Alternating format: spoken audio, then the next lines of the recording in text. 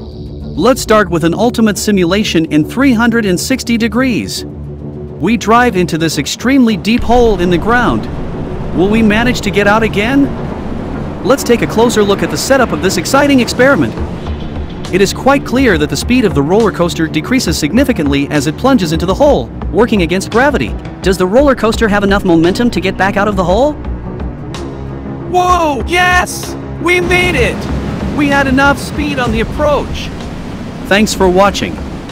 Follow us for more exciting videos in virtual reality and comment if you liked the video. See you soon!